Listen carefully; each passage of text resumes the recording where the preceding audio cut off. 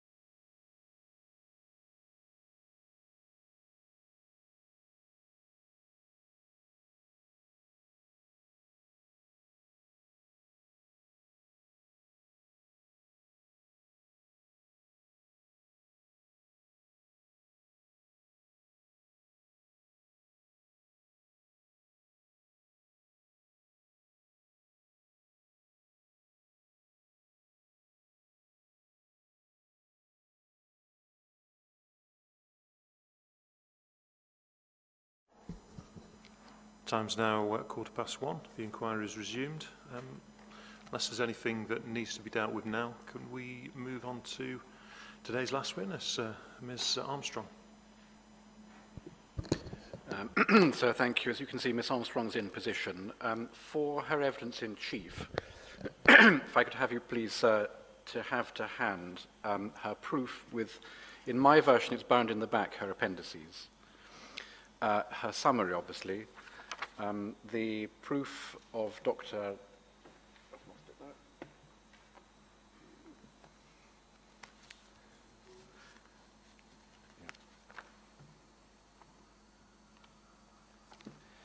So yes, Dr. Hudson Macaulay and her appendices. And I think also it's helpful, so if you could have the appendices volumes, that's volume 2 and 3 of Mr. Lié, if that's not too far away.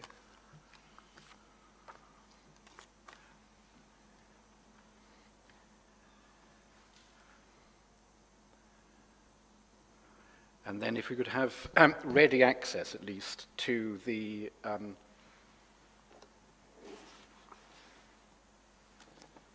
visualizations which are CD 5.28.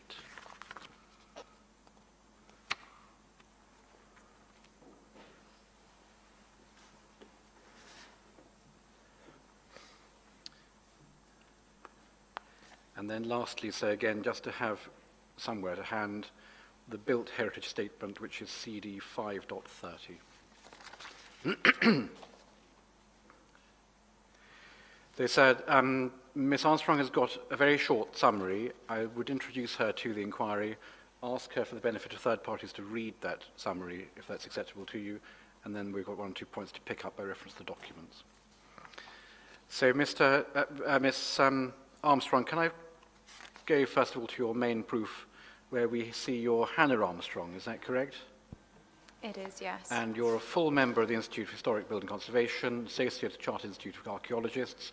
You have a BA Honours degree in Archaeology, a Master of Science in Conservation of Historic Buildings, and over 9 years' experience working in the heritage sector, is that correct? It is correct, yes. You tell us a little bit about your day-to-day work and experience at 1.2 and 1.3, and you say you've been employed by Pegasus Group since February 2016, and your position is that of Associate Heritage Consultant, and then you give the usual statement of truth. Correct, yes. Thank you very much indeed. Now, we know that you're speaking to the first reason for refusal, and you set that out at paragraph 2.6 of your main evidence.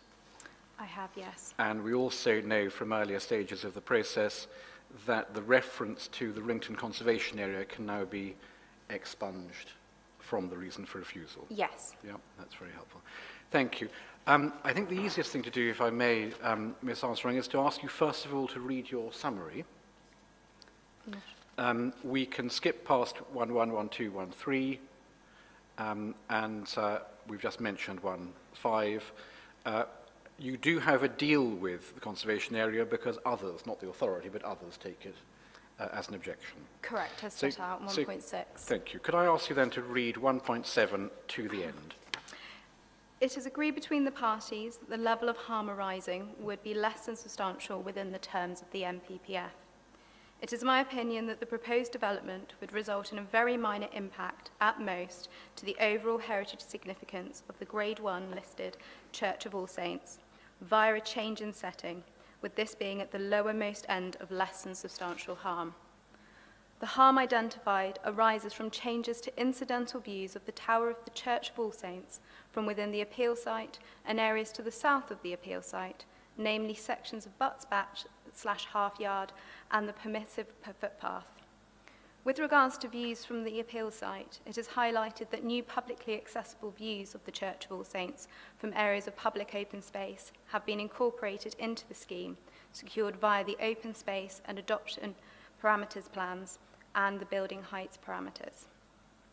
I do not identify any harm as arising from changes to views towards the Church of All Saints from the west of the asset, as identified within the officer report and NSC statement of case. Furthermore, I do not identify any harm as arising from changes in views towards the Church of All Saints from the north and east. In all such cases, including views from the south, there would be no challenge to the role of the tower as the marker of the historic church within the wider landscape. Whilst recognising that the Barnwell decision set out that the finding of harm to a designated heritage asset gives rise to a strong presumption against the granting of planning permission, as highlighted with another High Court decision, Forge Fields, the presumption is a statutory one. It is not irrebuttable. It can be outweighed by material considerations powerful, apologies, that should probably read powerful enough to do so. As clarified by the Court of Appeal, Mordew, where the principles of the MPPF, in particular that of paragraph 202, are applied, this is in keeping with the duties of the Planning, Listed Building and Conservation Areas Act 1990, which requires special regard to be paid to the desirability of preserving the architectural and historic interest of a listed building, including any contribution made by its setting. Within this context, it is highlighted that in Barnwell, Justice Lang set out that if the harm to the setting of a Grade 1 listed building would be less than substantial, that will plainly lessen the strength of the presumption against the granting of planning permission, so that a grant of permission would no longer have to be wholly exceptional. With the Wrington, sorry, apologies. With regards to the Wrington Conservation Area, it is my opinion that the proposed development, whilst resulting in a change, would not alter the overall transitional character of the approach to or exit from the Wrington Conservation Area along Butts Batch and Half Yard. The proposals would be read as a continuation of the existing modern urban form and intelligible as modern development outside of the historic core of the settlement. When viewed from the south, the proposals would be seen within an area of undeveloped, When viewed from the south, the proposals would be viewed with an area of undeveloped land in the foreground, as is the existing situation. Accordingly, I do not identify any harm as arising to the overall significance of the Wrington Conservation Area via a change in setting. Thank you very much indeed. Now, just picking up 2 points there. In terms of the conservation area, as we've recorded, the authority has now withdrawn its objection as a result of the parameter plans if they're bound in by the inspector through a condition. Yes, that is correct. Just for context, can we just have your appendices to hand? Now, my version is internally paginated, and so I go to page 71 of the printed version. It's after a series of photographs, and it's Appendix 5, Conservation Area. Yes. You have that? I just want to pick up the plan at, or the photograph at plate 5.2. Yes. So, do you have that? Yes, I do have it. So we can see the relationship of the appeal site. Obviously, we know the proposals sit within the appeal site, not the entirety of it. And we can see the as-extended boundary of the conservation area marked in blue. That is correct, yes. And so the principal parties are agreed that no objection arises in respect to the conservation area of harm, even less substantial harm, so as to trigger paragraph 202 for that. That is correct, yes. Thank you very much indeed. Can I then just pick up, you mentioned at 1.14 of your summary, the observations by Mrs. Justice Lang. Harm to the set in Grade 1 listed building would be less substantial. That would plainly lessen the strength of the presumption against grant of planning permission. Yes. Yeah? And here we've got agreement by reference to the Built Heritage Statement at 722. So we do. Maybe turn that up for me.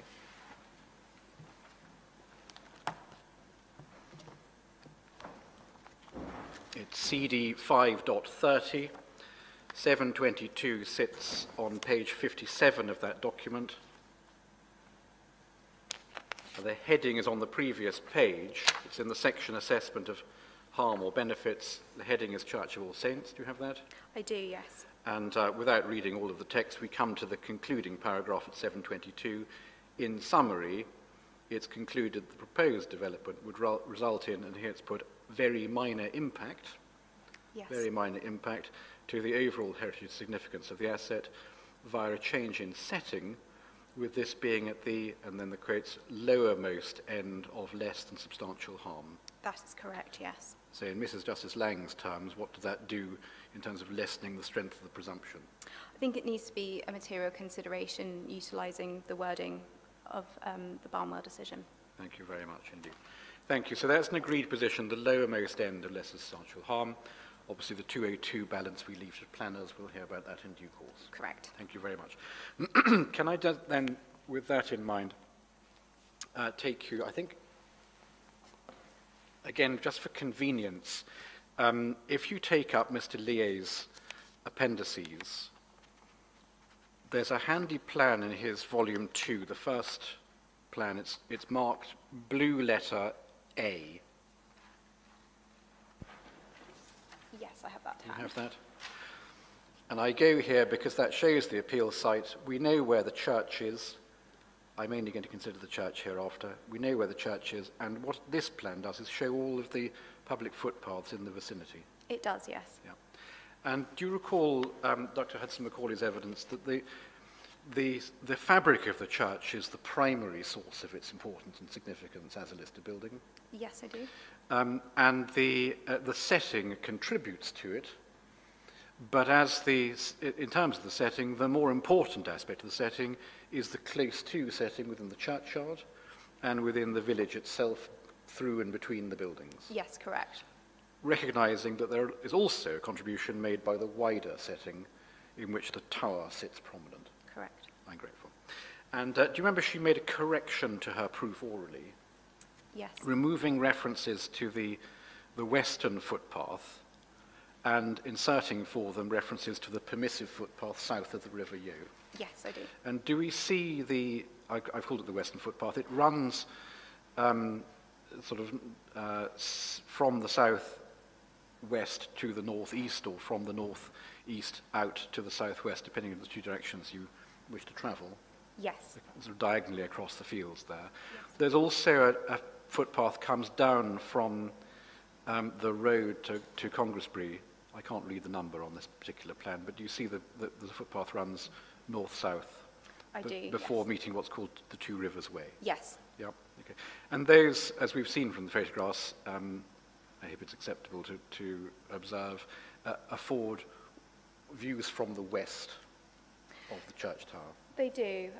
The church is seen within those views with the settlement of Wrington to the rear, modern development to the north and south, and Court Farm complex in the foreground of the church. Thank you very much. And to what extent does the appeal scheme interpose itself between the viewer and the tower from those directions? It does not put itself between the viewer or the tower in those directions. Thank It's you. set to one side. And so in terms of the connection of the church tower with the westerly landscape setting, to what extent is that preserved or harmed? In my view, there will be no change to the, so there will be preservation, so there will be no change. Thank you very much indeed. Now, if we go round the compass, starting with the north, and then moving round northwest, and northeast, forgive me, and then to the east, so Yes. a clockwise journey. Again, what impingement, if that's a word, does the appeal site make in respect of how the church is seen in the context either of the village or the wider landscape? In views from the north and the east where these are obtainable, the site forms part of the wider agricultural landscape to the south of the village. It does not make any sort of meaningful contribution to the overall understanding of the church in those views. Thank you very much. Let's now go to the southerly locations. You can see the notation half yard, I hope. I can, yes. And we'll look at a moment a photograph often called photograph 1, or is it 2, from next to the bridge there. We'll look at Yes. that in a moment. And you can also see the permissive footpath notation, which is a green dot I can, yes. that runs along the southern side of the River Yeo. Yes. And the inspector is very familiar now. The River Yeo then has vegetation, treed vegetation along its length, and there are certain, it's been described as windows that intermittently allow views Yes, northwards that's correct. towards the site. We did this exercise with Dr. Hudson Macaulay, but if you plot where the church is, yeah, and her concern was views over the appeal site from the permissive footpath, Yes. yeah, and if you just imagine yourself on that footpath, but by reference to this map, to what extent in views across the development part of the appeal site is there also intervening development, that is settlement, between the appeal site and the church? In all views along that side, there is intervening built form. I'm so sorry. Oh, sorry.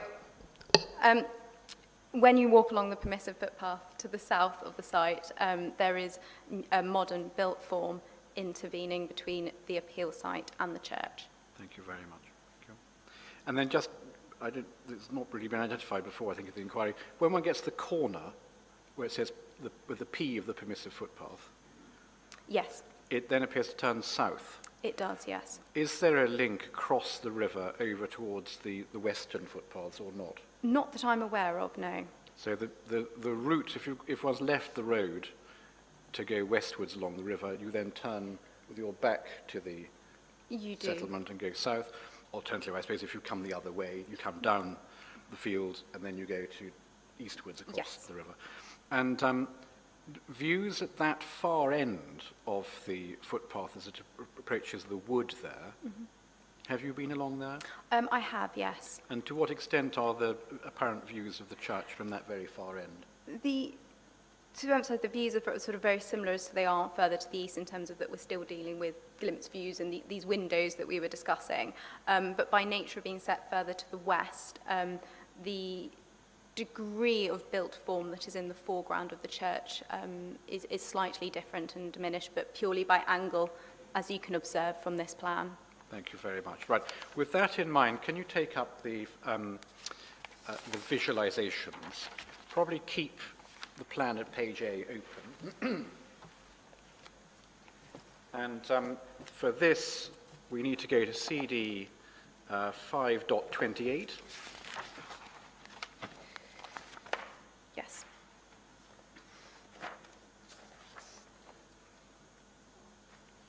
Do you have that? I do, yes. Thank you very much. Now, the first thing I want to look at, please, if I may, is the existing situation, not the proposed. Okay. So, do you see the photographs? It's number 2, which is the one I said near the bridge, but it's approaching the corner of the appeal site. Number 2. Yes. Number 4, which is on the permissive footpath on the south of the river. Yep.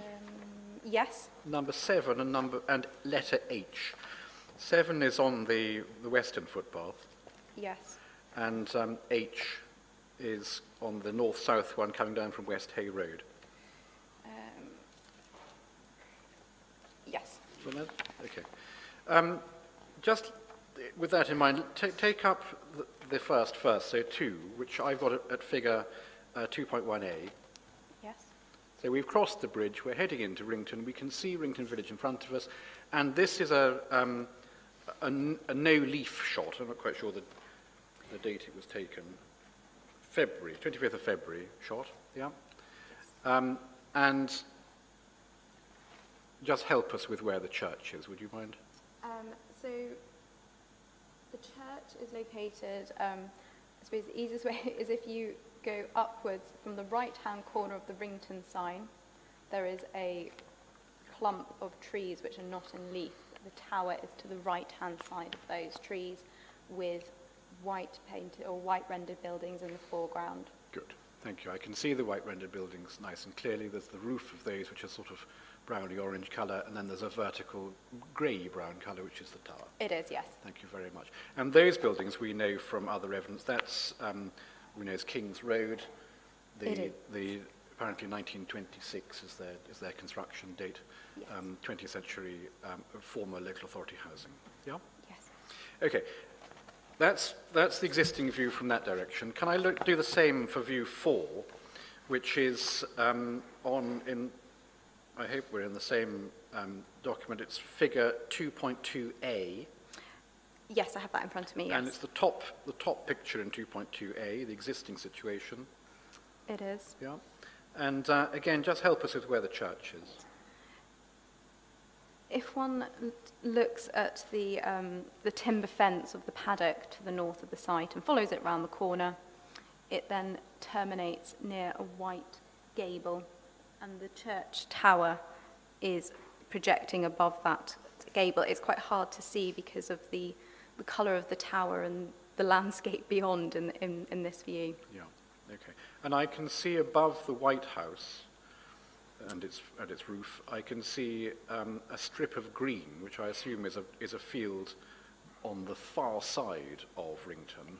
It is, yes. So you see the church tower, the strip of the green field to the right-hand side, and the white rendered modern buildings in the foreground. Oh, great. And we'd see the strip of green as it were pointing towards the church tower, which just breaks the skyline at that point. Yes. Yeah. Okay. So that's two views from the southern direction, and then if you go to view 7, just a couple of pages on, figure 2.3a. Yes. You got that? I do. Now, there's a large agricultural building, I think that's the piggery, but behind that, do we there see the church? You do. And indeed, elsewhere on this view, if we got out of the view of the piggery, we'd see the church on its own. You would, yes. Yeah. And then just, again, for orientation, the houses, the white houses on the ridge between the trees there in that top frame, that's what? That's the King's Close properties that we were looking at previously. Thank you very much. Okay. And then lastly in this little exercise, H,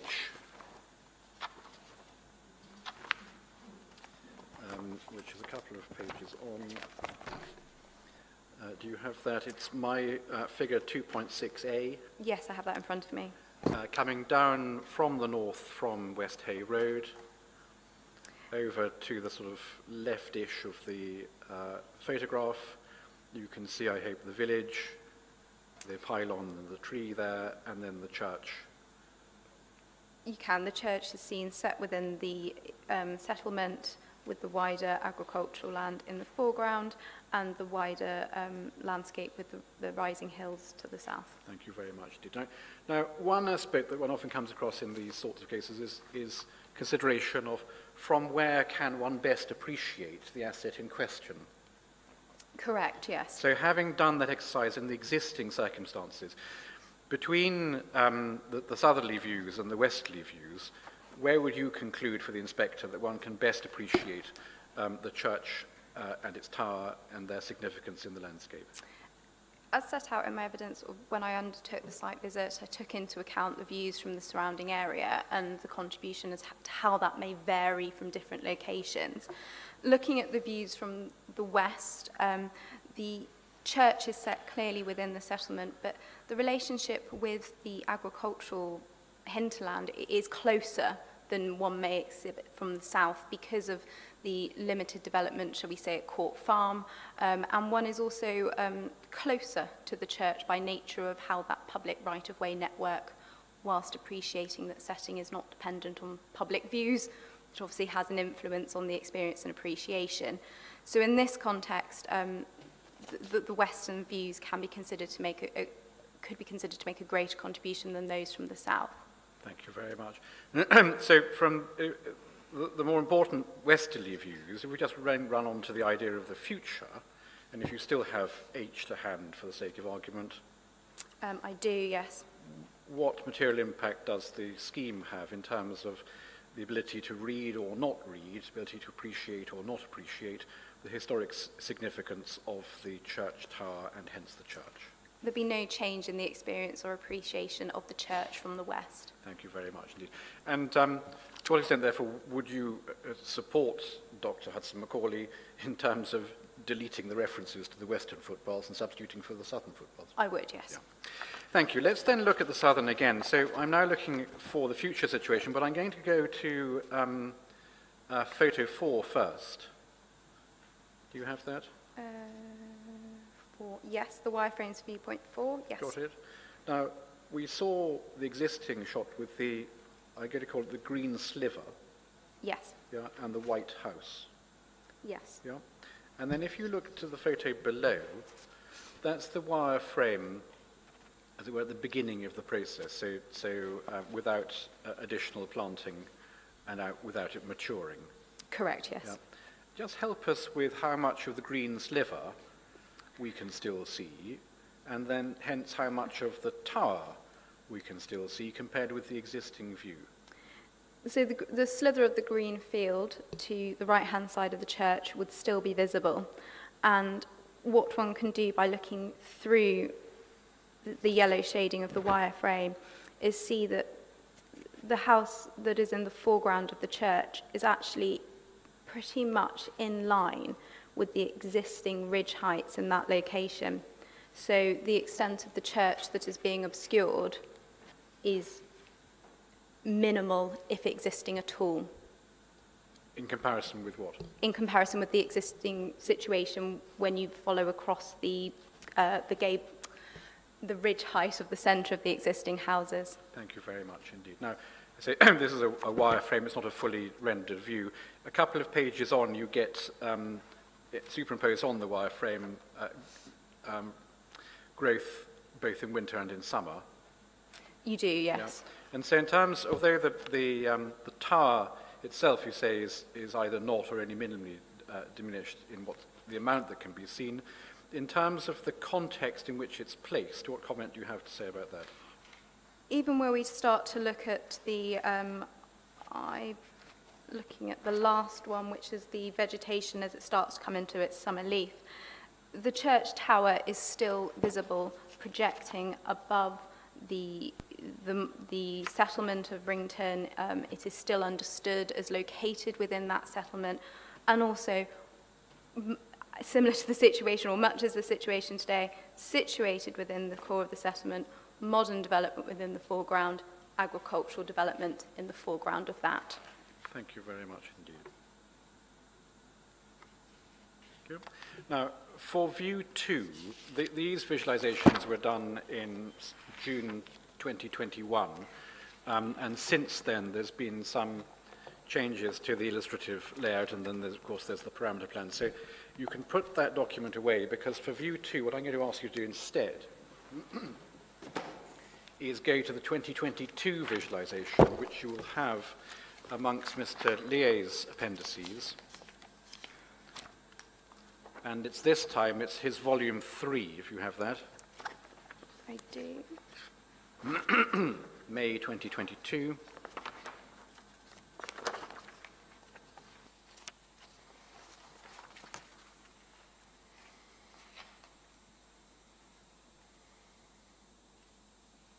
Are you there? I have that to hand, yes. And we can see from the aerial photograph location of viewpoint 2, we can see the illustrative layout then set out, superimposed on the photograph. The church is just creeping into the frame at the top of the picture.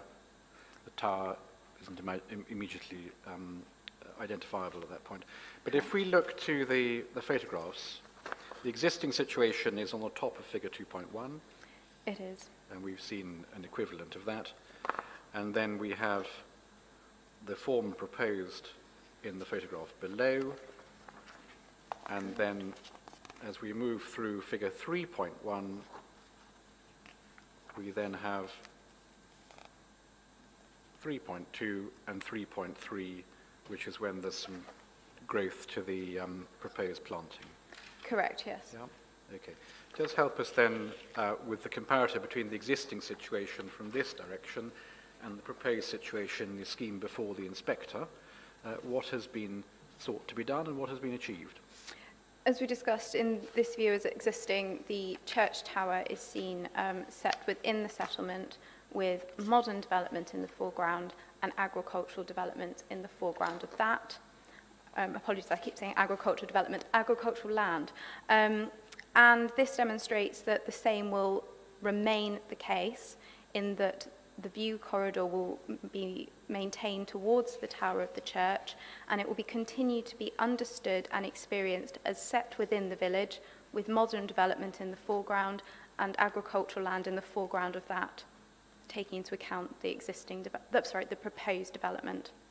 Thank you very much indeed. Now, taking all those matters together, you've reached through the built heritage assessment, the conclusion you have at 722 of lowermost impact on significance. Yes. That's now common ground between you and the authority.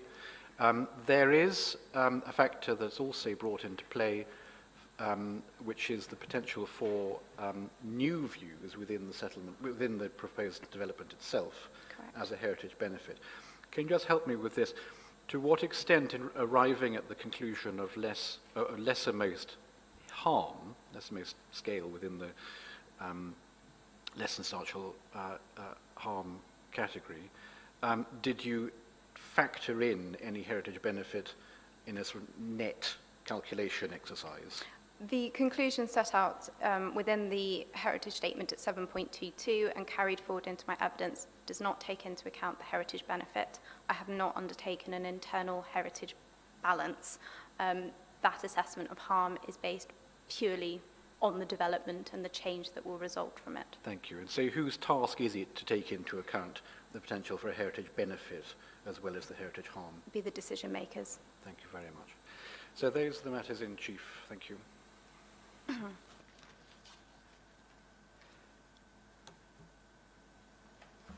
Thank you. Can we have the cross-examination? Excuse me, sir. Yes, of course. Ms. Armstrong, on that last point, what am I understanding? The benefit is presumably, you're saying, correct me if I'm wrong, from the what would be the new viewpoint in the circular public open space to the northeast of the development. Is that right? The sort of I shall start that again. Sorry. No, it's okay. So yes, well, the benefit that we're talking about is the introduction of the new public view from that northeastern corner. Yes. And it's been referenced within my evidence, but as part of the overall careful design of the scheme, because we've also got the route of the road aligning to the church. Yes. Well, that's interesting, but I'm not sure. Do correct me if, try not to speak too close to that. Do correct me if I'm wrong. I don't think we see any viewpoints, do we, for that?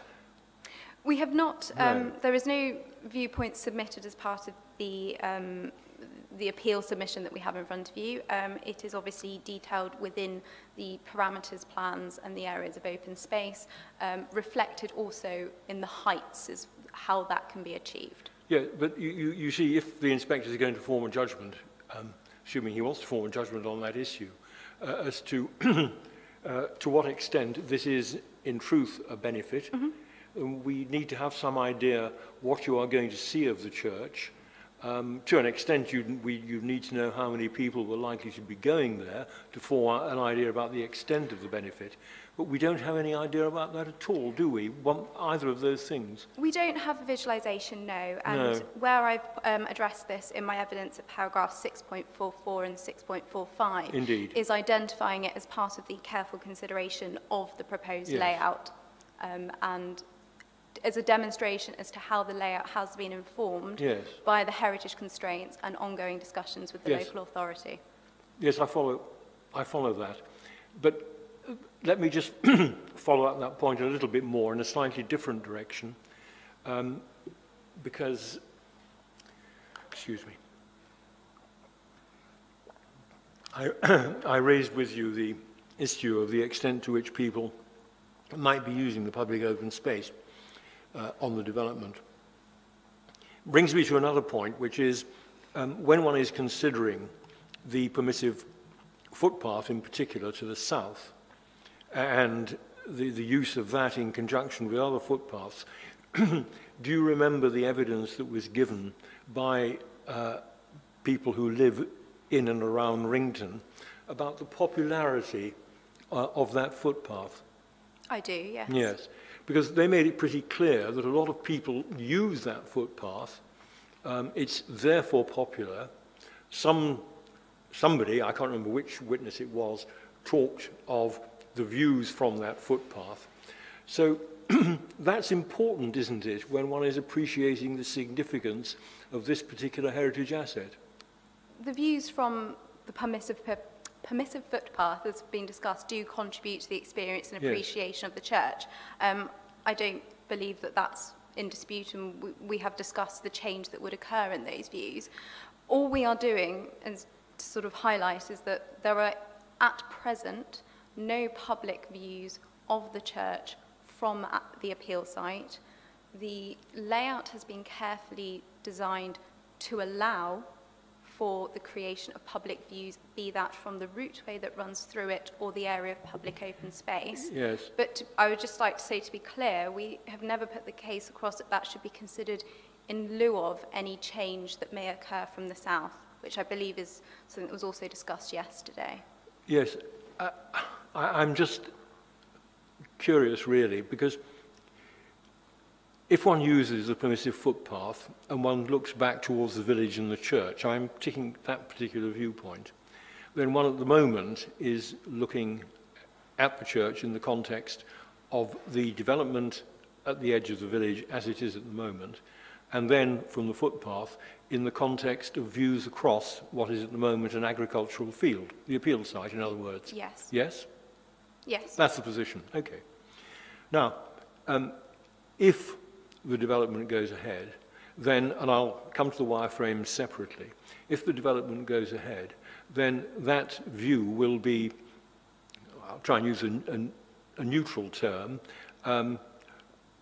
will have to be appreciated in the context of the development, won't it? It will be viewed within the context of the development, yes. And just to pick up on the point so the inspector knows where I'm going in due course, that one of the aspects of the English Heritage Guidance on this topic is that you have to be careful when making a judgment about existing development, which is there and may hinder the appreciation of a heritage asset. You have to be careful about the question of cumulative impact, don't you? You do, and I believe that we discussed the paragraph of cumulative impact within Historic England Guidance yesterday. That does obviously refer to the consideration of what might be additional change. What I have considered here is the baseline, and the baseline is the existing situation with the existing development, and I have considered the change that will occur on the existing baseline. But you have, I see. So you haven't taken into account the fact that there is existing development between the appeal site field and the church? Well, of course I have, because it's the baseline. You have? Oh, I see. Because all right. the existing development is the baseline situation. Yeah, but if I've understood you correctly, or if I've understood your evidence correctly, and please tell me if I'm wrong, if I've understood your evidence correctly, what you are saying is that as part of that appreciation of the church, one has to take into account the existing baseline situation, which includes the modern development between the viewer on the footpath and the church. That's right, isn't it? Well, that's correct, yes. Yeah, oh, yes. But all I'm putting to you at the moment is, and I'm sort of flanging it up because I'll come back to it, is that English Heritage cautions us to be careful about that situation because of the issues of cumulative impact. In other words, the existing situation being added to and being made, for example, more harmful. Well, I'm not sure if there's been a clear discussion on how harmful the existing development is to the church. I don't know if that's something that we want to get into, but... Forgive me for interrupting you, but that is the position as a matter of principle, isn't it? Well, the baseline is the situation and the development that is existing and how that may contribute to the understanding or influence the existing appreciation of the asset is, of course, a consideration. Okay, I'll come back to the cumulative impact issue and we look at the guidance. It's probably the easier way of doing it. My fault for sidetracking.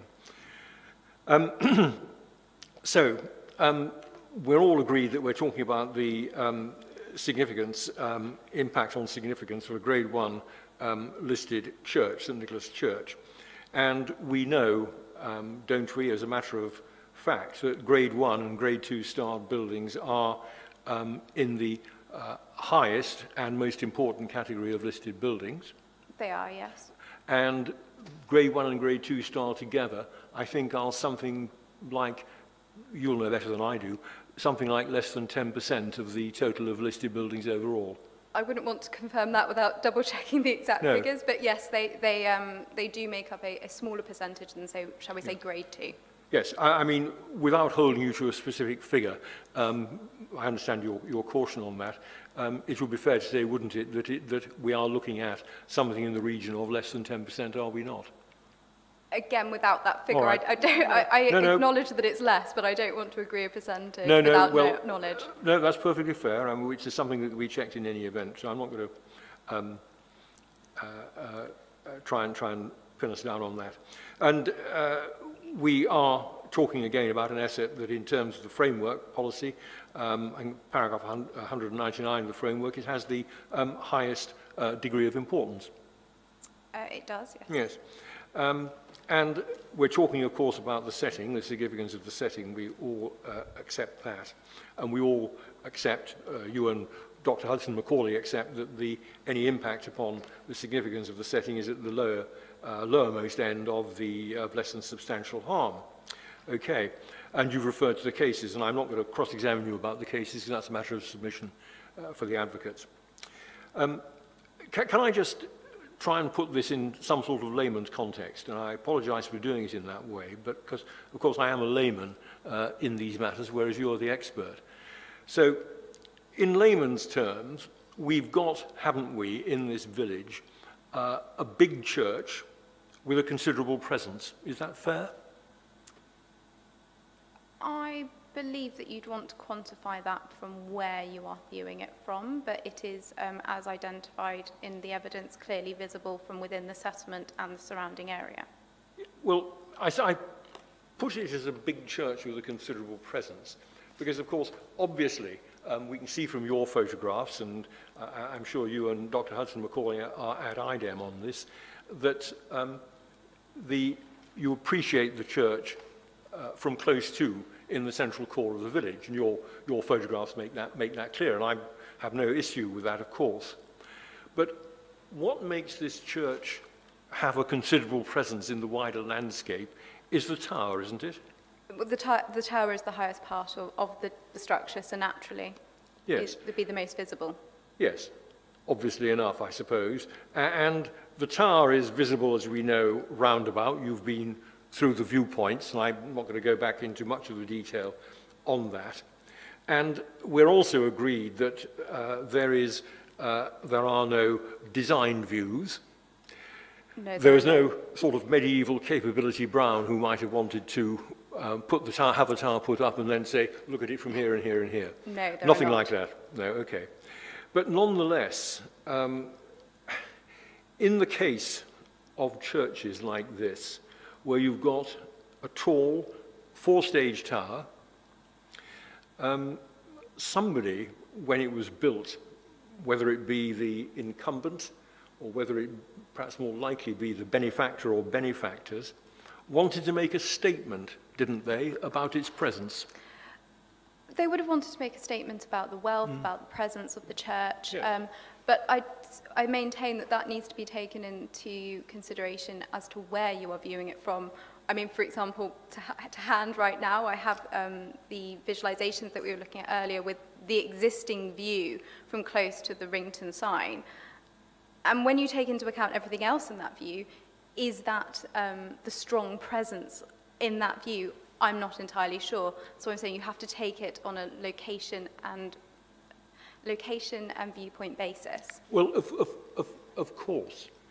But let's hypothetically, I mean, I don't suppose we know, and you'll tell me if I'm wrong about this, but let's assume that we've got a wealthy benefactor or benefactors, and they want a church put up to their own glory, but they will say to the glory of God, and perhaps the congregation.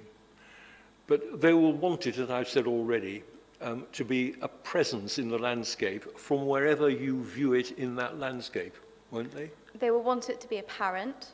Yes. But I believe that the strength of presence has altered over time and is different from varying locations, as it would have been at the time of construction. Of course. I'm looking at this, sorry, it's almost a bad pun, in the round. And I'm not at the moment suggesting that you can see it better from point A or point B or point C. We can look at that in a moment or two. But as a matter of general principle, where you've got a church built like this, with a tower like this, then it's making a statement about the benefactors or about God or whatever it may have been in the Middle Ages. And the statement is of something large which is to be seen. It is. It's Yes. you know, it is designed to be seen, and it is almost a marker in the landscape Yes. of that settlement, or that the church is there. Yes. Yes, you use the word marker in your proof, and I was going to ask you about that, because that seems to me to be quite a good way of putting it. So when we're talking about the marker, we're talking principally here, I mean, not completely because of veneer views, but we're talking principally here about the size and height of the tower. And its location within the settlement.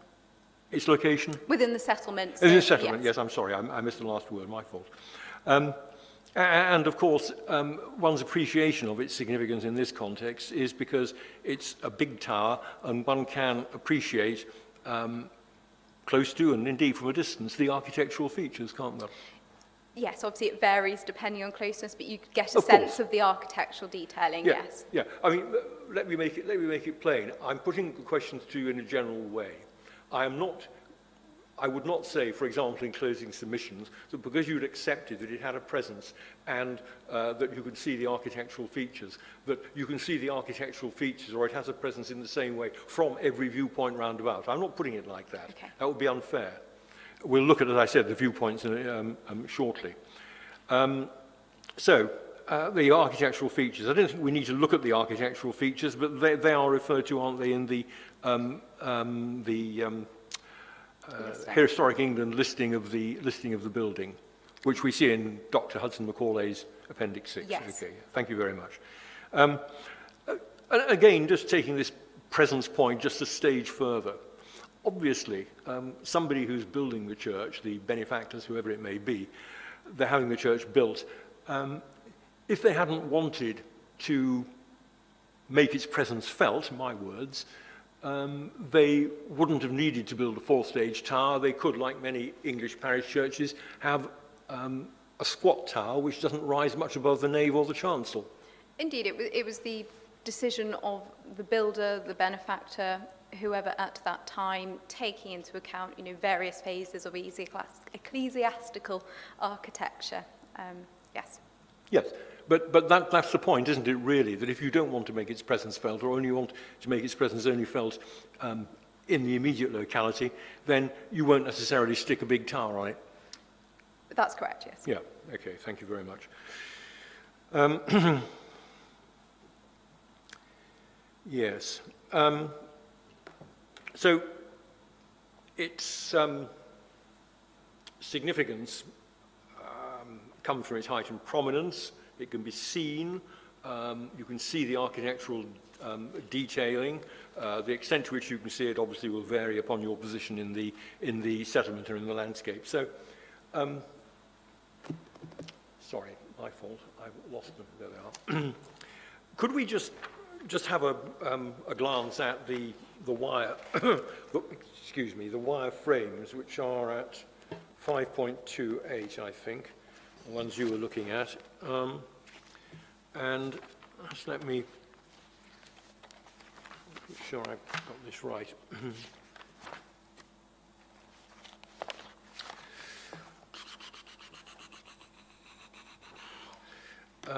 Yeah, viewpoints 2 and 4.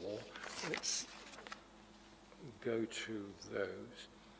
Viewpoint 2 is 2.1a, I think. At least Yes. yeah, good. Thank you very much. And we have, excuse me, we have at the topmost photograph, we have the existing viewpoint view, of course, and we can see where the church is, and you've helpfully pointed it out to us.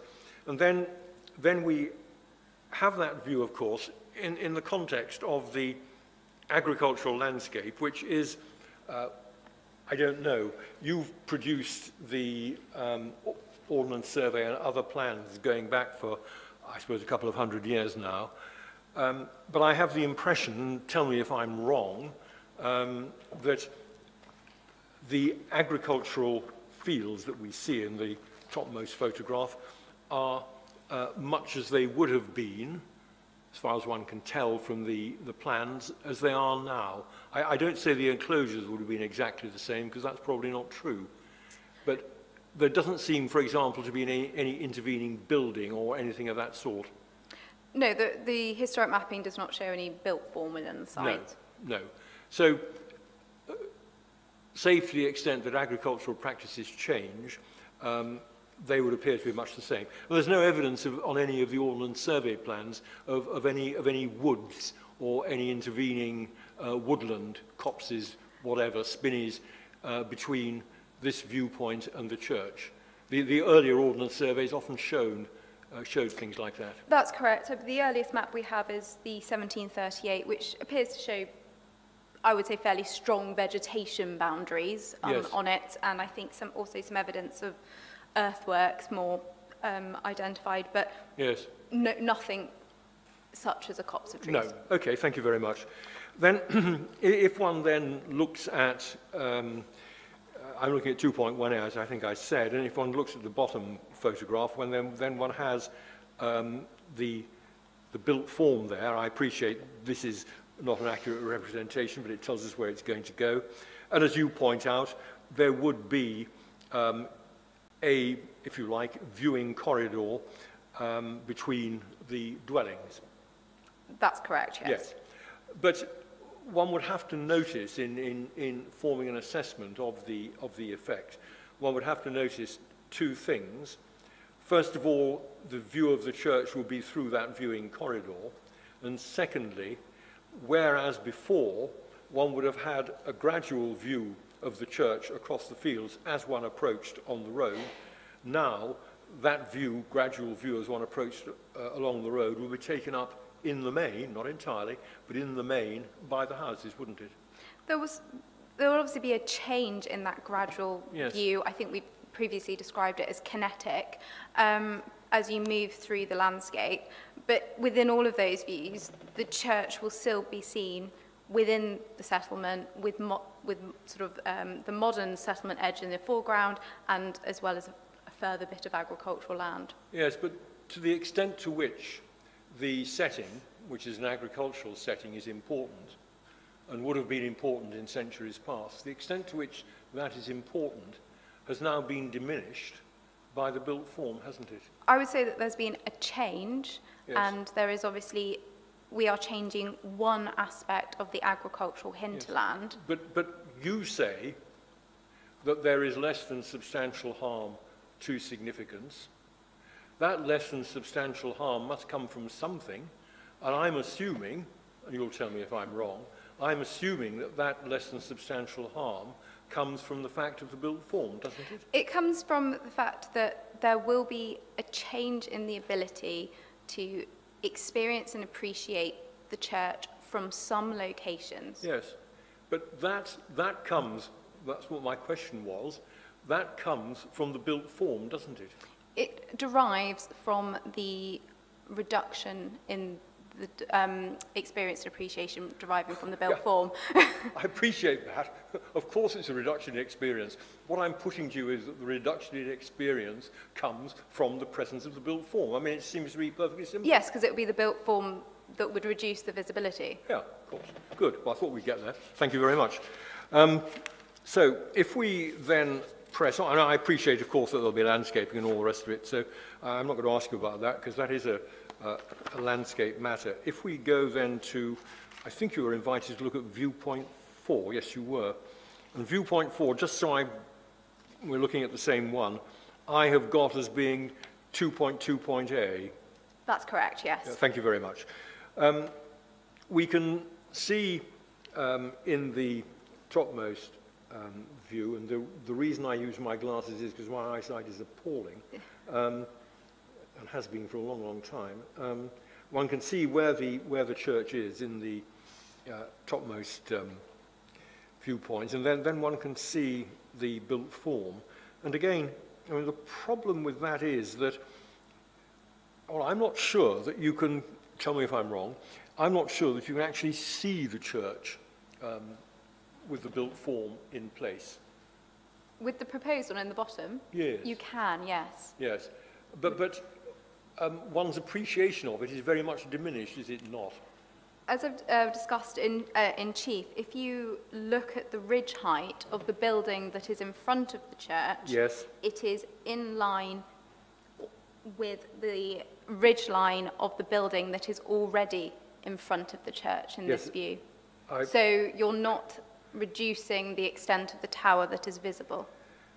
Well, I'm not sure about that. Would it be useful if I pulled up a digital version and zoomed in, or I think we have some large, do we have any large versions of the wireframes?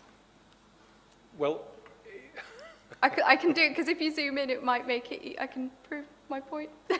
it's quite all right. I'm not going to stop you looking at anything you need to look at. Please, don't misunderstand If me. it would assist, I would be more than happy to pull up a digital copy and zoom in. Well, sir, if you've got it, then I don't need to. Okay. You'll be able to. You have. Well, that's fine, sir. Thank you very much.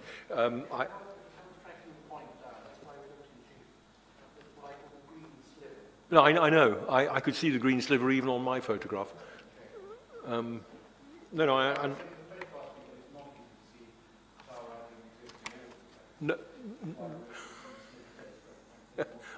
I could make out the church. It was my eyesight that was causing me problems. No more than that. Okay. Sorry. Make sure I've got the right. That's not it. Sorry, I was going to look at Mr. Lia's, but perhaps I don't need to in the light of what you've just said.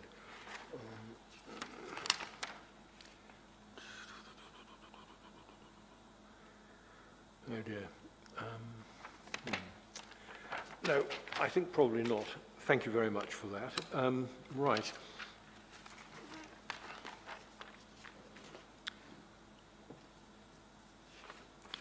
Yes, let's just a moment, and it shouldn't be any more than that. Let's just have a look at GPA 3, please, which is core document. Thank you very much. Core document G3. And it's page 4, at least it is on mine.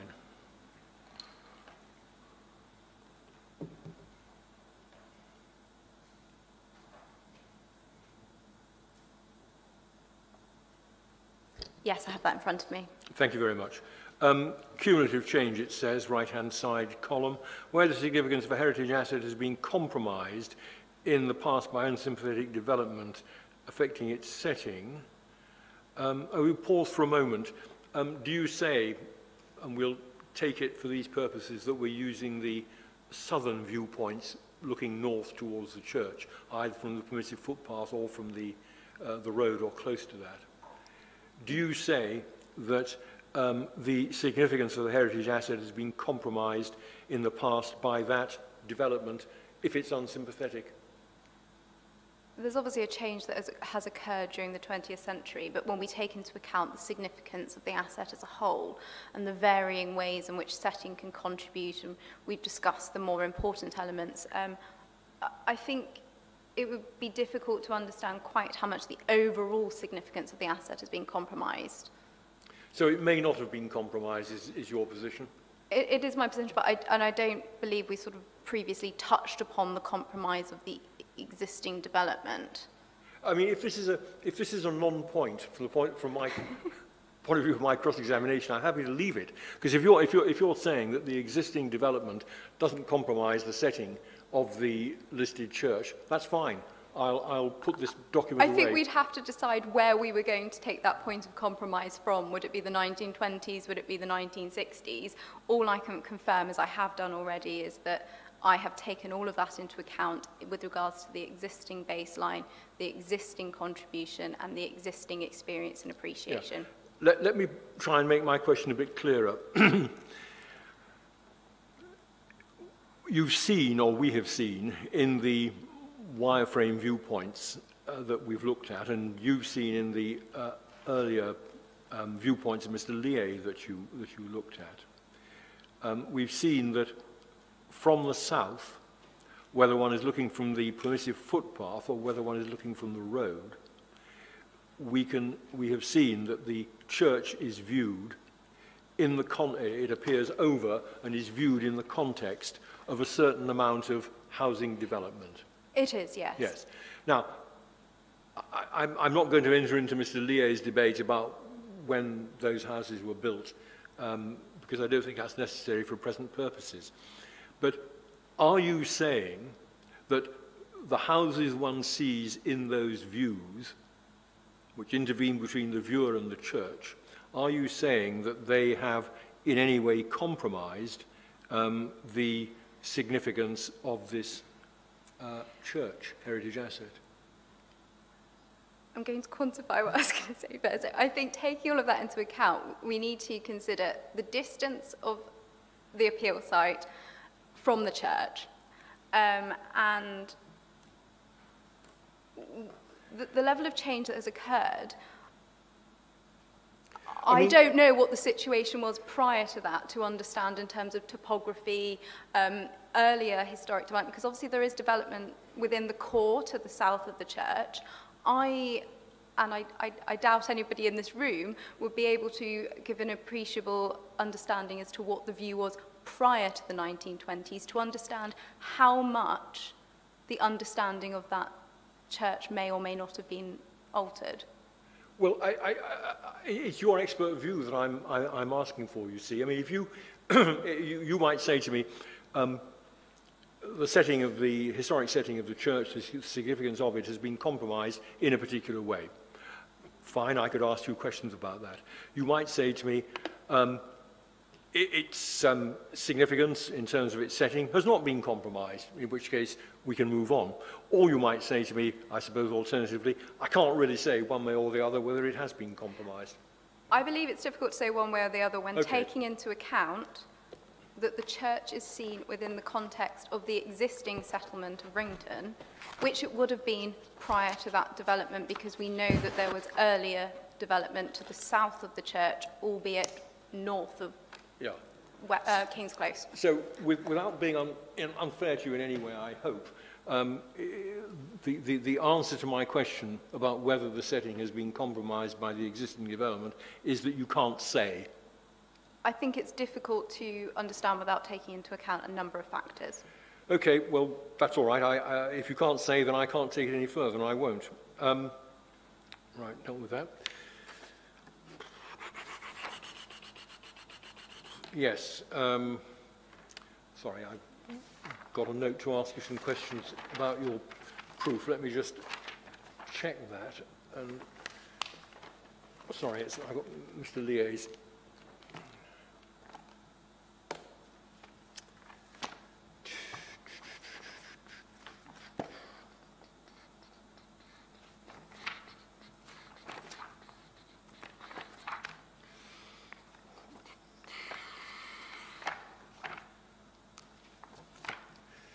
Good.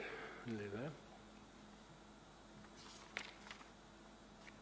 Could I just, one more point, I just wanted to make, I was just double checking I was correct before I said it. I just wanted to highlight that the use of the term cumulative impact was not something that arose during the determination of the application for us to consider. So I just wanted to double check first and then quantify that one. No, well, that's all right.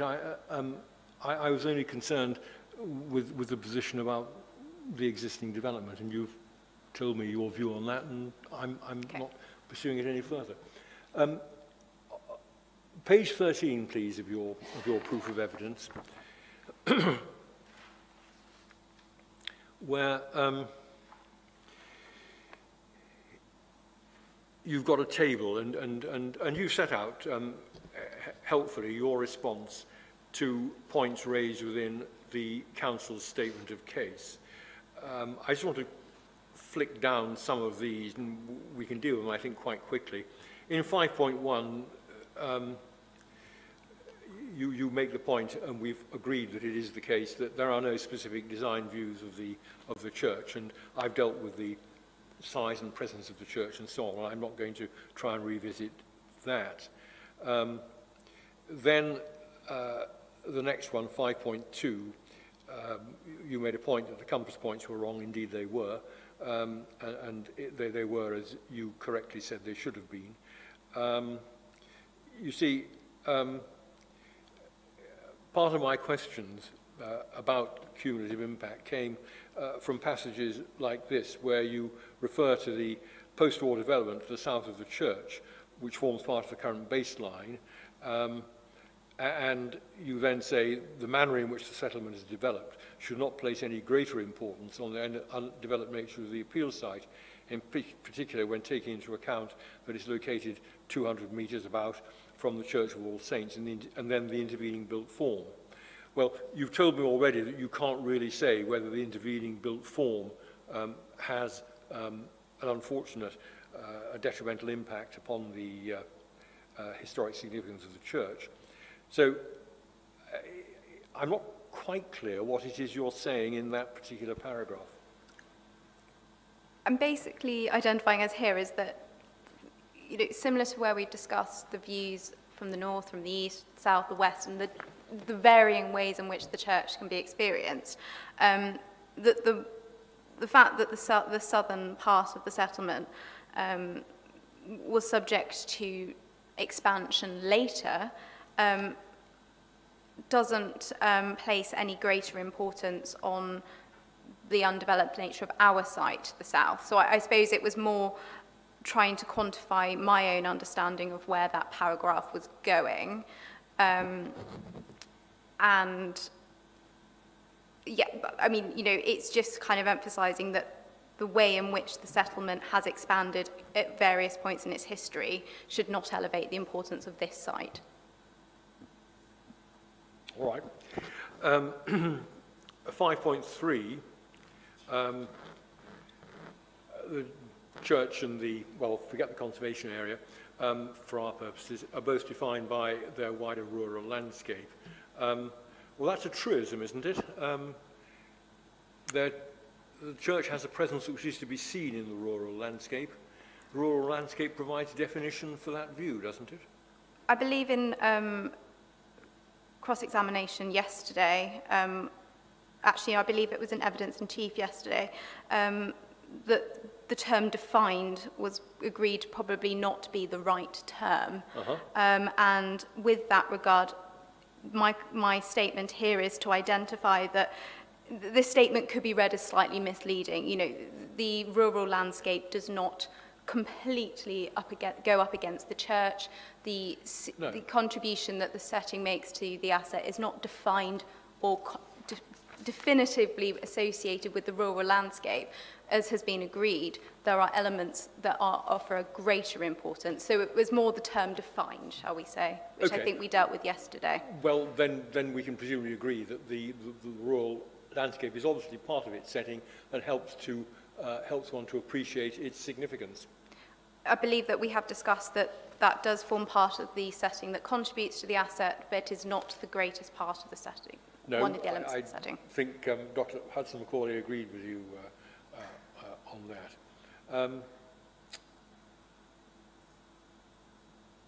Yes. 5.8 is, I think, not contentious in the sense that the level of harm is agreed, not quite as it is there, I appreciate, but it's agreed.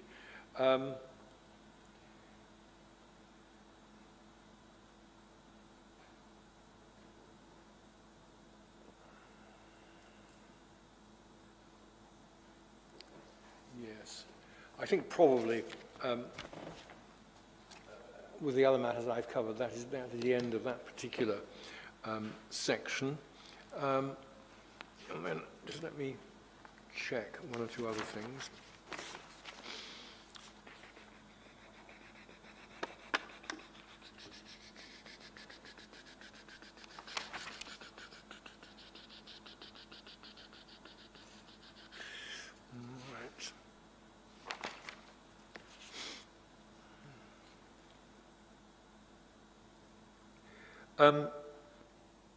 Yes.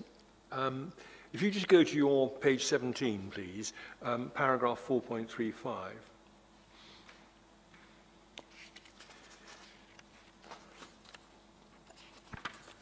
Sorry, I'm just checking something else. Yeah, we're done with that. 4.35, you say, the local plan policies cited by the Council are not compliant with the framework. It is thus concluded that the utilisation of the framework is more relevant, etc. Yes, I mean, I can ask you some detailed questions about that, but I'm assuming that that is really a matter for your planning witness, policy compliance. In that terminology, yes, but again, this is a matter that was discussed yesterday where it was highlighted that those policies do not allow for the balance set out in the MPPF to be undertaken, and they also could be considered overly restrictive in relation to the Act as well. Well, I understand all that, and you're quite right that Dr. Hudson-Macaulay agreed that that was the position. If I'm going to ask more questions, I think, tell me if I'm wrong, that the person I really should ask them to is, on planning issues like this, is probably your planning witness. Is that fair? Yes, I mean, obviously I've set out my position within my evidence, so yes, that's something that can be dealt with by the planning witness. I want to ask some detailed questions about planning, and I would not normally ask them of a heritage witness. I'm only clearing that, as it were, with you, but I will, in those circumstances, ask them of the planner. Excuse me a second.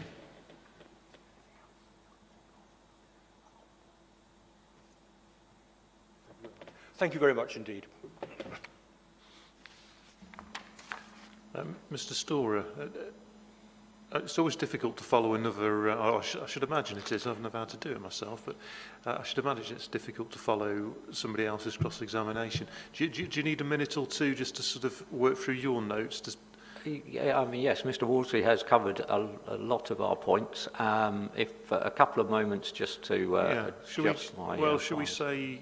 Well, it's I'm being a bit skimpy here. It's only 3 minutes till past. Will that be enough, or do you need a little bit more? I hope it will be long enough, sir. Yes, I will go with that. Okay. Well, if you do need a little bit more, that's fine. We'll just pause. I won't adjourn formally, but I'll just give you until past. And if you do need some more time, we can adjourn.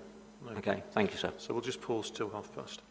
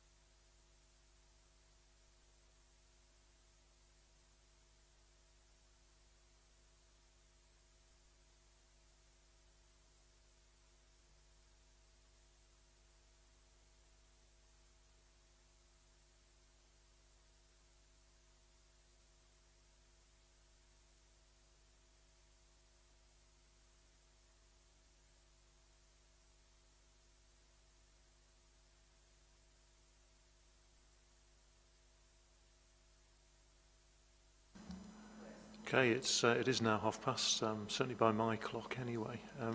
Do you need a little more time? Are you okay, Mr. Storer? No, I'm fine. I may be a little shuffling of notes as but that's absolutely fine. Thank you. Okay, whenever you're ready then, please. Good afternoon. So I think most of our points have been very well covered by Mr. Wardsley, and I certainly don't wish to take up any more time. I would just, if I may, just go to your evidence, Ms. Armstrong, on, let me see, page 18, your point 5.7, and you have you've highlighted the differences between our position and the council's position. And I'll just take you to, you say 5.7.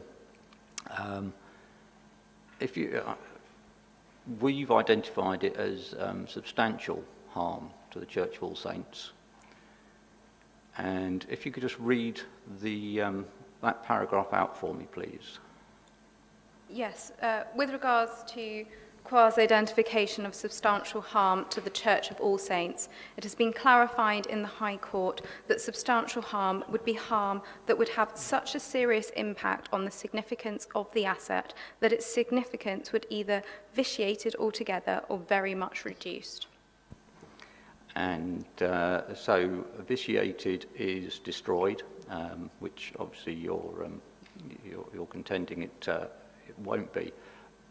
But if that all very much reduced, and that I would submit that is where our position is, that with the built form in the foreground on this site, then I think that probably explains where we are on that. Have you got any comments you'd like to make on that, please? I do, yes. Obviously, the subsequent paragraphs to that statement make reference to the PPG, the Planning Practice Guidance, which is included as a core document at G5. That confirms that, substantial harm is a high test. And in this circumstance, it is agreed between myself as a professional in the heritage sector assessing this asset, and also that of the council, that the heritage significance of the listed building is principally derived from the physical fabric of the building. We acknowledge that the setting also contributes, but that there are other aspects of the setting of that asset that may make a greater contribution. And I believe, as has rightly been done by myself and the council, that all of those points need to be taken into account when assessing the degree of harm that the resulting change may have, with key consideration of the PPG, the high test, and relevant High Court decisions. So I'm clear, so this is for the setting of the, you're saying that the setting won't be affected by the building of this proposed site? No, we have discussed that there will be a change to the setting of the asset, which will result in less than substantial harm at the lower end of the spectrum to the overall significance of the asset. Setting itself is not an asset, so you cannot harm it. You change it, and then you assess the harm to the asset that may arise. Okay. Thank you for that clarification. If I may, then, I think I will go to your page 39 of your evidence, and these are the maps of dated 1981 and 1992, please. Yes, I have those in front of me.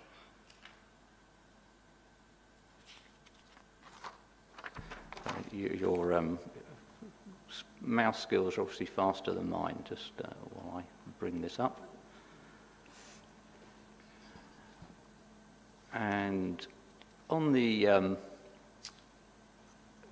extract from the 1981 Ordnance Survey map, can you see the site marked on this map? I can see the location of the site. It's not actively marked, but I can see the location of it. Yes, and so, yes, I think you just identified it. It's noted on this location as Butts Batch on the map, and that is the same for the 1992 Ordnance Survey map. Is that correct? Bear with me, I just want to double check the position of the boundary, the paddock location, but it is within that vicinity of where the annotation butts batch is. And we've heard from other witnesses, but so this basically confirms the points that they were making, that this location does actually have a name. It is an identifiable location on a map. I mean, it's difficult to agree with that annotation, but it does appear to be associated more with the road than, shall we say, the field. But, you know, there is an annotation on the map. Well, it's the general area, shall we say? I mean, I don't wish to be pedantic, but the road is marked vertically as Butts Batch, and the site is marked horizontally as Butts Batch. Without wishing to be pedantic back, the wording annotation at Butts Batch is more in line with that of the paddock, but irrespective, I don't think there's any doubt that the area in which the site is located is known as the Butts Batch. Yes, I'm grateful.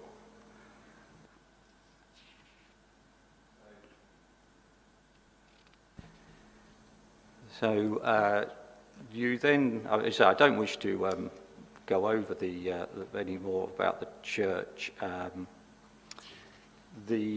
think that my next point is your contention, I believe, in point 7, let me see, section 7.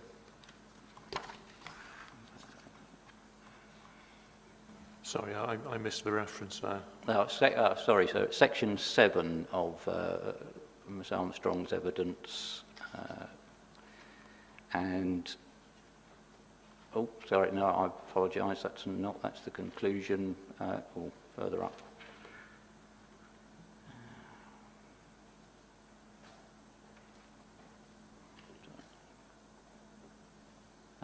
Yes, 7.14, sir, and Ms Armstrong, where you say the appeal site does, however, form part of the general approach to and from the exit of the settlement of Wrington, and in turn the conservation area. From the south, although it is reiterated that the site is not located adjacent to the conservation boundary. Is that correct? Yes, that is correct. And you then go on to say that Butts Batch Half Yard, which refers to the road outside of the conservation area, is transitional in character, marking the transition between the agricultural hinterland and now modern extent of the settlement and the historic core. That's correct. I believe it has a transitional character. And in 716, on the approach, the built form of the settlement of Wrington is visible with undeveloped agricultural land in the foreground, with the wider landscape rising in the background to the north. Is that correct? That's correct, but I would highlight that, or emphasise the word settlement, because not everything you're seeing, well, the majority of what you're seeing in that view is not within the conservation area. I think you were present when Mr. Lier agreed that the village nestled in the landscape. Is that correct? I could be wrong, but I'm not entirely sure that was the agreement. But for the purpose of the conservation area, I'm not quite sure whether the landscape reference in terms of the nestling is referenced, but it is clearly located within a topographical position that elevates itself to the north and to the south beyond the settlement boundaries. I'm grateful. I'm sure the inspector will have the notes, but my recollection was that that he quite liked nestled, and he the idea being that with the backdrop of the hills behind and the rural land in the foreground and the folds, because of the way this site, we agreed with undulating, but we say hill because then it did nestle. Just on that point, with your expertise of the historical aspect, could you offer any advice on what batch actually means in the historical context? Not in this context, no. Okay, thank you. So if we then go to, and I'm afraid I'm going to scroll down to one of your photographs down the bottom of this page. I believe they're in Appendix A or your Appendix 1.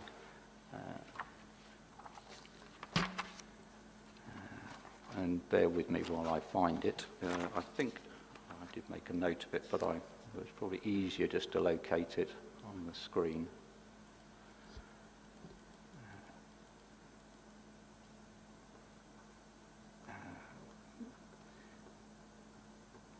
It's the approach into the village. Ah, yes, page 4.12, page 62. And could you describe, just because there will be people watching and they won't know what we're looking at, can you just describe what you're seeing there, please? In which view?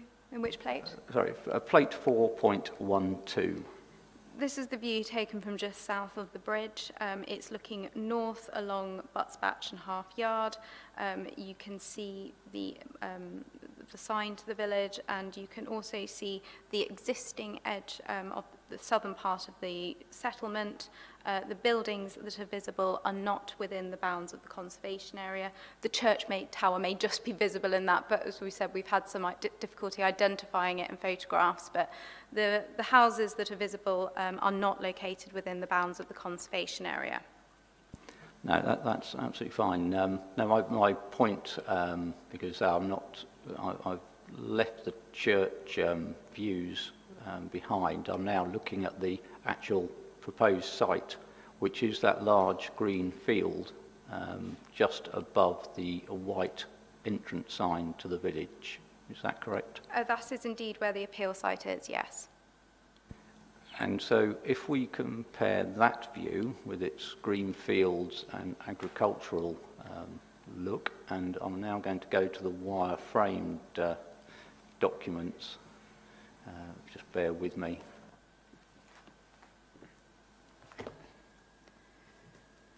Can you please give the reference that you're referring to? I will do when I have the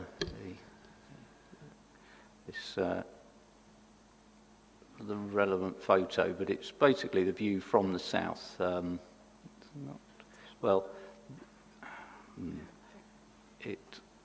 You've got figure 2.5a, but that's actually looking south, but it does sort of highlight the impact of the site on this view. But if you'd have to sort of reverse it 180 degrees, but you can see the wire-framed buildings above the hedge line. Is that correct? Well, firstly, can I confirm that we are in core document 5.28? Yes, C 5.28. Yes, and sorry, could you please just confirm which of the particular viewpoint figures, was it 21A, 2.1A that you were looking at? No, 2.5A. 2.5A. Sorry, I wasn't trying to lean too far into the microphone, but 2.5A. 2.5A.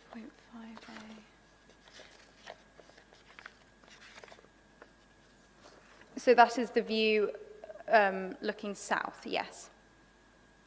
And that could be wrong, maybe you've got better reference, but I'm just scrolling through. I can't see a view that would replicate what we saw in your photograph with how the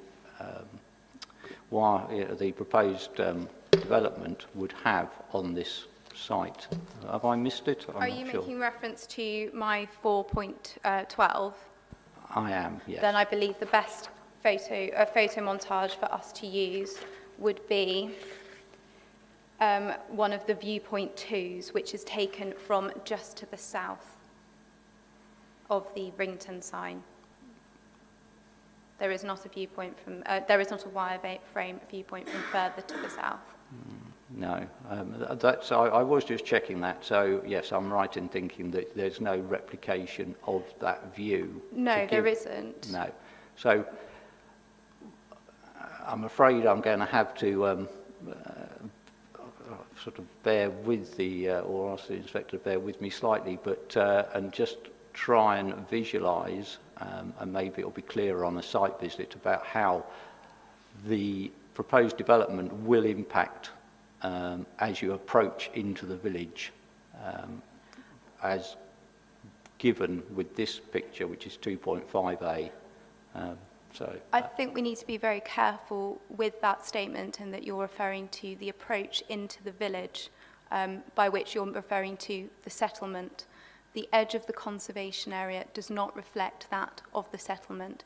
In my viewpoint 4.12, you do not see the conservation area. So that has to be very mindful in terms of how the difference between experiencing the approach or exit from the settlement and experience and appreciation the exit or entrance to the asset, and the two very different considerations that that may mean.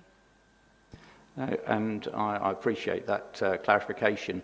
And you've just led me into my next point, that although you're saying that it's not, what we're looking at is not the precise edge of the conservation area, that the points have been made by ourselves and others about how this will urbanise the approach through what is known as the southern gateway to the village, due to the built form. Have you, I'll ask the question, have you got any view on how this development will affect that approach into this village?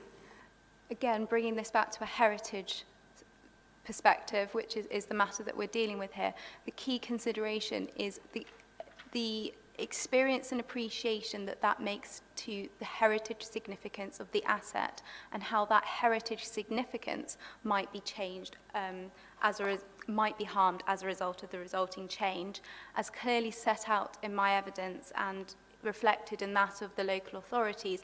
This is a transitional character from landscape into the settlement. The edge in this location is principally associated with modern development before one progresses into the historic core.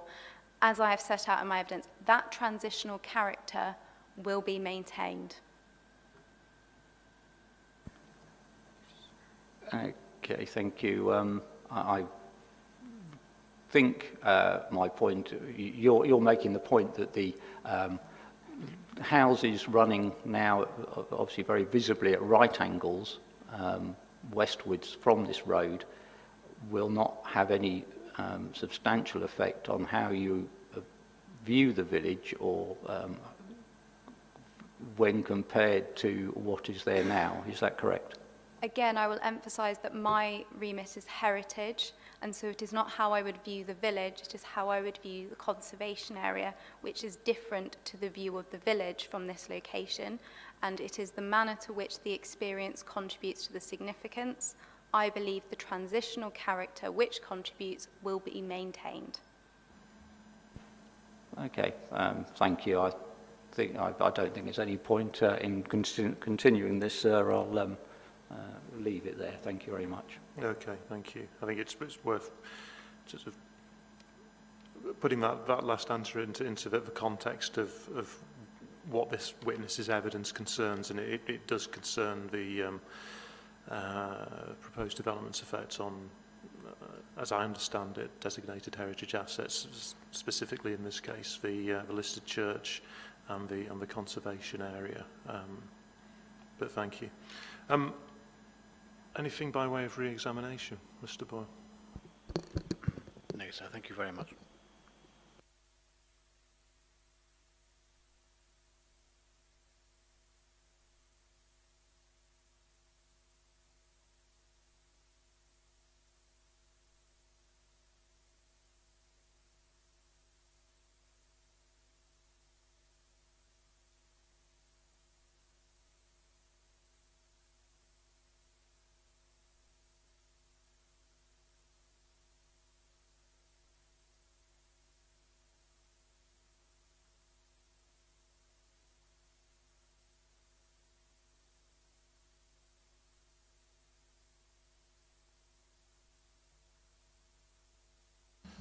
Sorry, Mr. Boyle, was that a no, thank you very much, or you I'm so sorry. Forgive me, I thought I said no, sir, thank you very much. But probably it being a Friday afternoon, but I thought that's a very long pregnant pause. Maybe I hadn't switched on my microphone when I said no. No, I'm afraid I was probably not But anyway. fully tuned in. Thank you. Okay. Thank you, Ms. Armstrong. That's it so far as witnesses are concerned this week. I think it might be worth just trail this possibility earlier in the week regarding conditions, and I think it's probably worth me just giving you a few thoughts to try and streamline things for the substantive condition session next week. And these are really just sort of questions, I suppose, for you to... So I'm not asking for a response now, I'm not asking for a conversation now, I'm just flagging them now so that you can give them thought, get your heads together and agree or disagree or sort of decide what you want to do with them. It's up to you. So I'll just go through them as I've got them jotted down here. And I may well come back to other conditions on the substantive session, but these were just things that occurred to me. I've already sort of recognised that there's distance between the main parties, that's to say the council and the appellant, regarding Appeal A Condition 5. So I won't dwell on that. I've already heard conversations and heard the evidence on that. My first point. Condition 9 on Appeal A, it just struck me that the word looks crops up a lot in this condition, and I just wondered whether there could be some rationalisation of that. It appears 4 times. I'm not sure all 4 are needed, but you might tell me otherwise.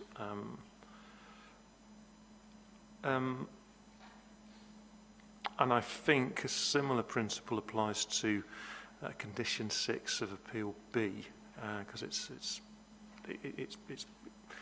the purpose of a condition is similar and its contents are similar. But perhaps the first or the second of the looks could be omitted potentially. I'll see what you think of that. I also wondered about a list of sort of points within Condition 9, Roman numerals 1 to 5. The 5th one says hours of lighting operation, which should be submitted to and approved in writing. Now this goes to the contents of details to be submitted, and I just wanted to really understand whether that's necessary. And again, I'm not asking for a response now, but for you to go away and think about this. Is that necessary, and how realistic is it to control hours of lighting, and what lighting are we really thinking about here?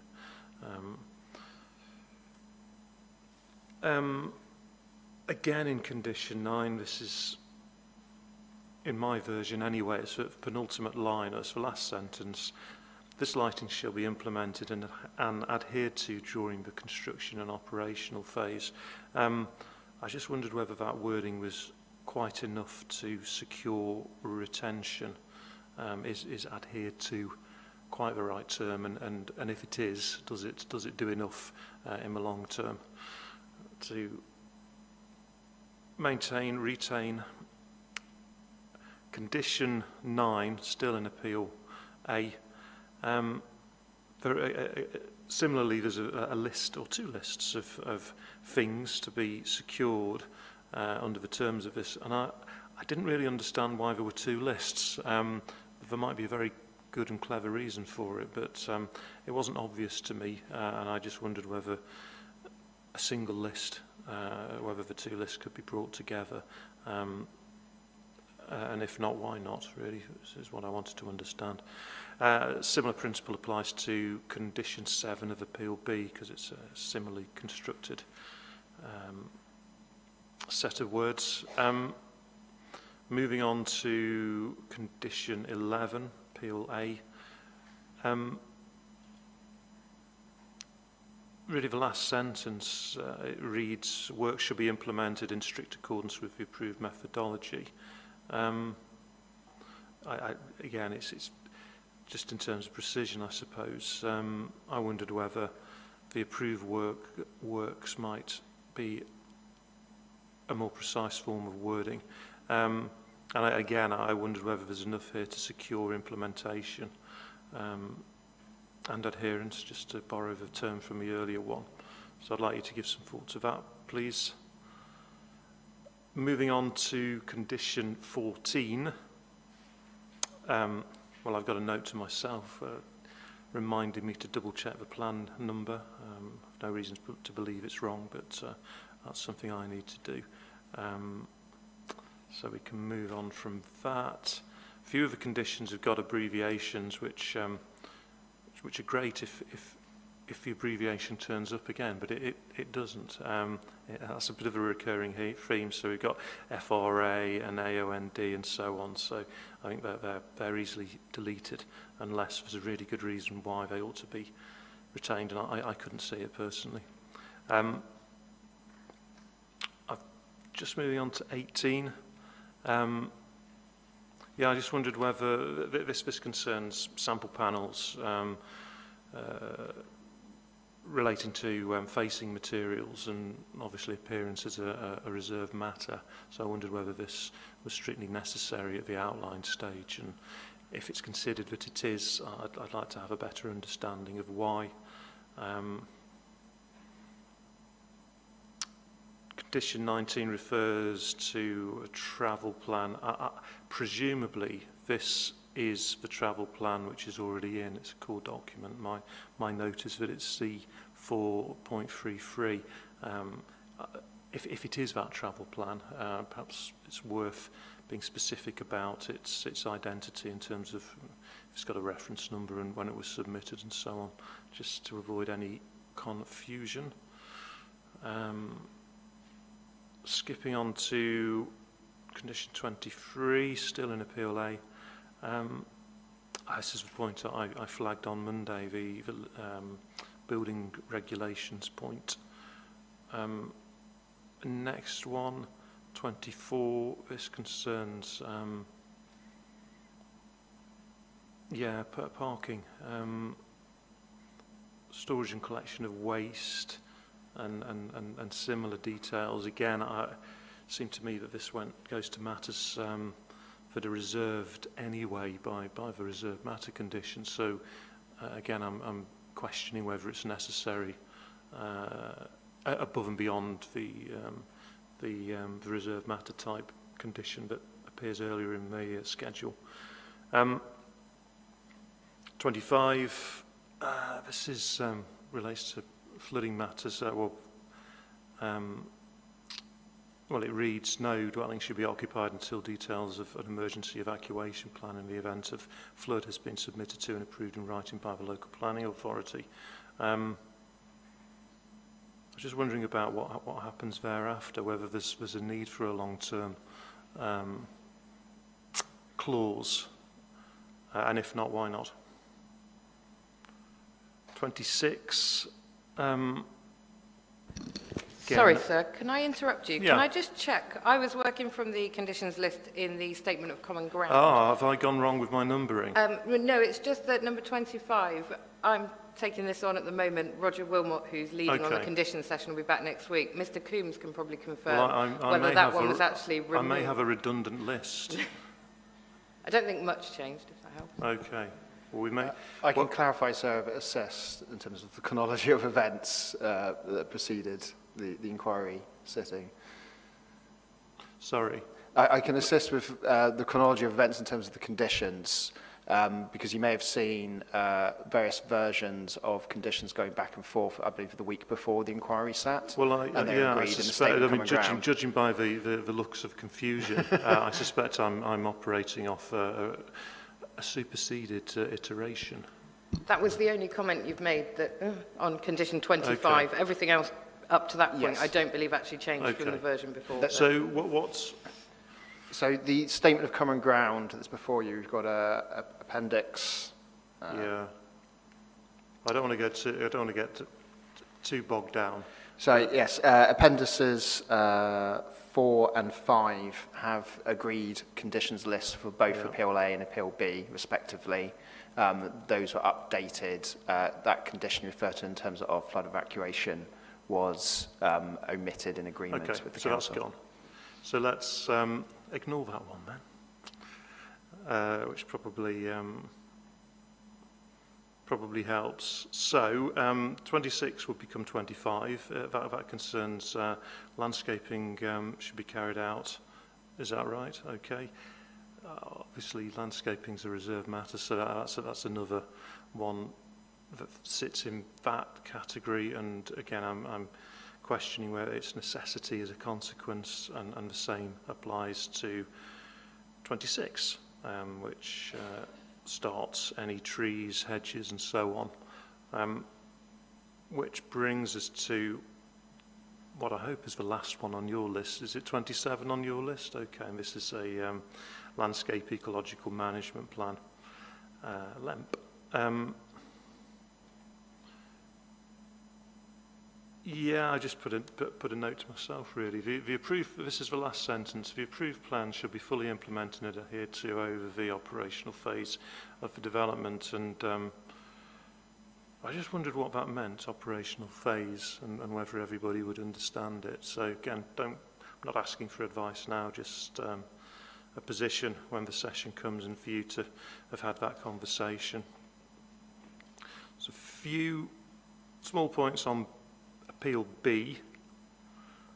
Hopefully we're all on the same page with the same conditions, but let's find out. The second condition, it reads, before any work is commenced, details of surface and hard standing and landscaping of the site shall be submitted to and approved in writing by the local planning authority. Doesn't appear to have any kind of securing or implementation aspect on the face of it. So if you could apply yourselves to that. And condition 5, which reads, no development shall take place until details of proposed means of protecting the privacy and so on. Yeah, it's an unusual one, and I'm not really sure what sort of sits behind it and why it's necessary, I suppose, is my point. So I'd like to have a better understanding of that, please, for that session. I think that is it, other than the points I've already alluded to that's similar to Appeal A. Yeah, that was it on conditions. As I say, don't feel a need to have a conversation about them now, but if you can give those matters a bit of thought and talk them through and come to a joint position on them. I don't expect you to necessarily agree, but if a joint position could be come to, and if you feel it's necessary, any changes, if they could be circulated before the session, that would be appreciated, please. Okay. Is there anything else before we adjourn for the week? So thank you. Mr. Jones, just to help you. Obviously things can change, but what I think won't change is we won't be having him physically here on Tuesday. I'm told he's tested positive again, and so he's going to shield himself, or rather shield us perhaps, from him. Now, we were told very kindly we could do a patched-in Teams session, so that although we'll all be here, he'll be on a screen. This is still subject to him feeling well enough to give evidence. I'm informed that he is feeling better, so he should be on the mend, but we all know how COVID can go up and down. So for the time being, we're expecting it to be Mr. Jones, but on a virtual format. And then we would follow on with Mr. Marsh, and then the 106 and conditions session. Okay, that's helpful. If there's any sort of change from that, if we can have an update just by correspondence over the weekend or Monday. But I think in the circumstances, that's a practical approach, and it sounds like the technology is there for all this to happen. So I'm trusting our host to sort that out. Is there anything from a council? Yes. Yeah, well, sir, just one matter arising out of that. I know there are difficulties with the technology, but I am wondering whether, if Mr. Jones is to be heard remotely, I'm wondering whether the sessions themselves, given that the participation of the Rule 6 party, I'm not saying is not taking place, of course it is, but the Rule 6 party and the third party representatives, witnesses and so on are not likely to be physically present. I'm simply wondering whether those sessions might be dealt with remotely. And I say that, I mean, not purely for personal convenience. I'm just up the road in Bristol, so it's not exactly a long drive or anything approaching it. What concerns me a little bit is the, and it arises out of what my own friend has just said, is the onset of the new COVID variant. I mean, we've managed this week, and I hope we're all going to go away displaying no symptoms of anything.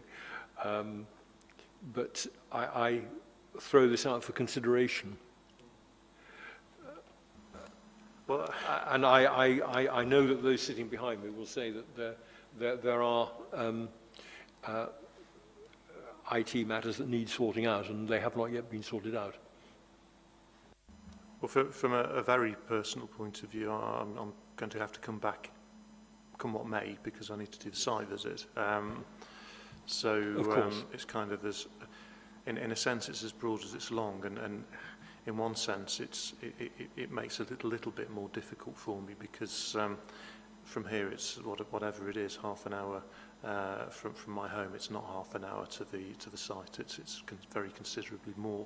So it may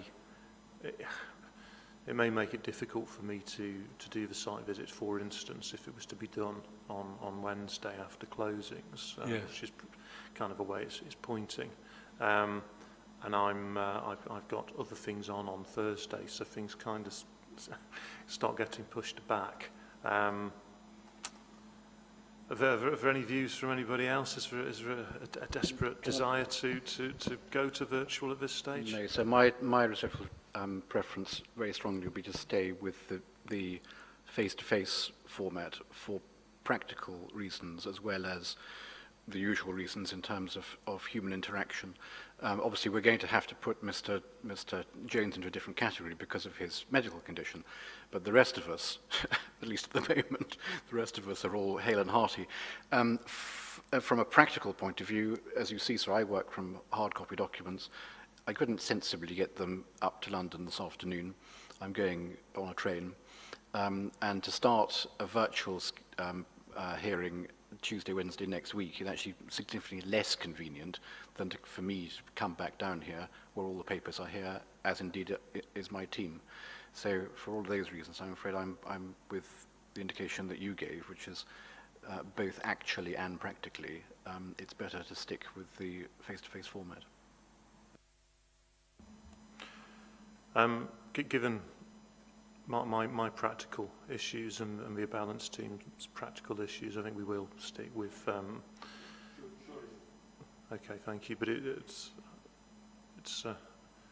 was a nice thought, and in an ideal world, it would make life sort of easier and neater. But I wouldn't have raised it, sir, had it not been for the fact that it is evident that regrettably COVID rates are rising considerably, and not only nationally but in this neck of the woods too, because I've checked that as well.